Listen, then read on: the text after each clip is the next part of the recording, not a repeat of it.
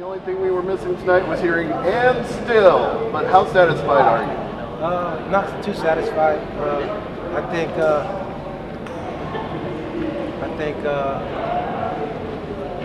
it is what it is. I want to fight Pitbull. So until I fight Pitbull, I'm not satisfied. Was that armpit remark planned? Did you have that thought out even before the fight tonight?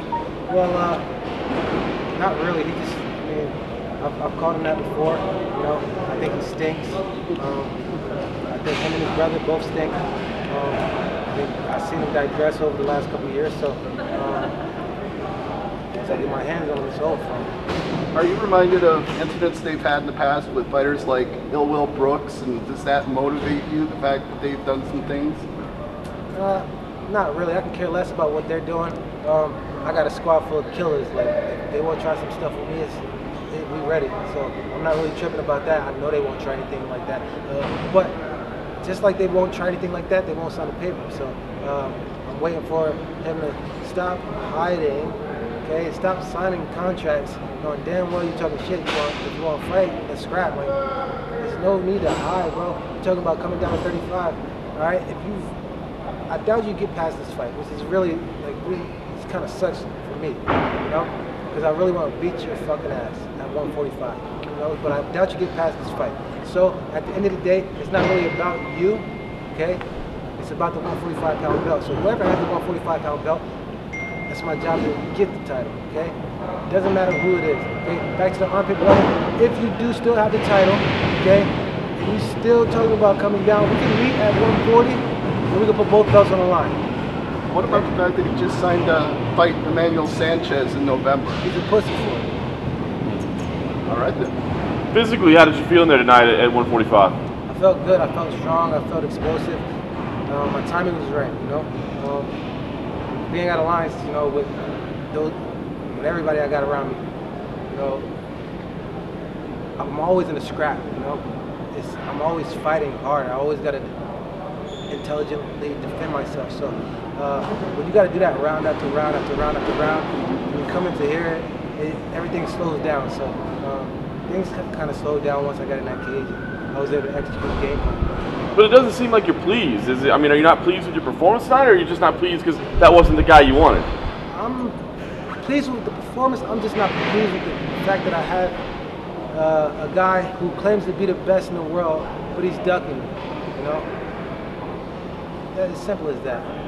Did you take any pleasure in seeing Gallagher lose earlier in the night after the things he'd been saying about you? I mean, I wasn't surprised.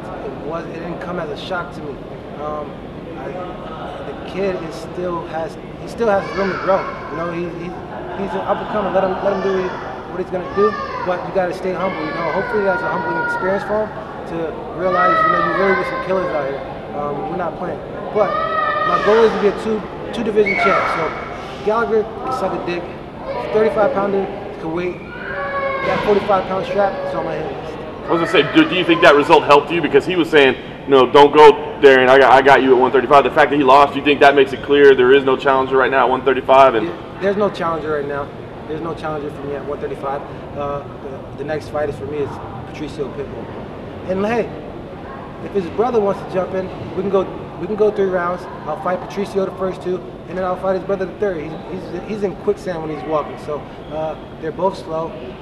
Patricio is weak as fuck. So just give me that fight. What if Patricio did lose? Would you fight him over fighting for the belt? Again, I want the 145-pound strap. It doesn't matter. He made it a thing when he disrespected me during my interview after Leandro Higo, his cousin. So he made it personal. But the 145-pound strap is gonna be mine eventually. As soon as whenever Bellator is ready for me to fight for the 145-pound title, it's gonna happen. You know, I'm gonna be the champion here.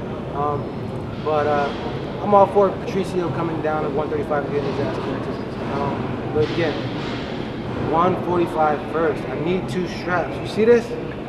This thing is empty right now. I need 2 straps. I need 2. I know. Then I'm going up to 55, and I want 3. I know you said this win, or right now at bantamweight, there's no clear title challenger for you. But has this win changed your plans at all as to in the future whether you'll ever fight at 135 again? Oh, I'm a 35-pounder for sure. I know people want me to, you probably just too advanced for it. But they didn't do that to Ronda Rousey. They didn't say, Ronda Rousey, we're going to bring Cyborg in, we're going to fight you right now. They waiting for her. I'm a 35-pound champ. If you want to fight me, if you want to take the belt, come try me. But I'm coming to get that 45-pound belt, all in all.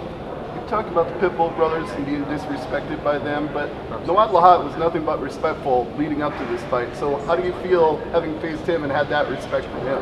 Well, for me, it's always harder to fight a guy who respects me because and doesn't really talk crap. Because I mean, I'm a fighter who fights off fury and fights off rage. You know, I've been through a lot of things in my life where I like to really dislike a person and want to put my hands on him. So to go in there and fight Noad, it wasn't really that satisfying to beat up on him, but it was good to get the win. Right on. Cool. Thank you, sir. Thank you. Thanks, Darrion.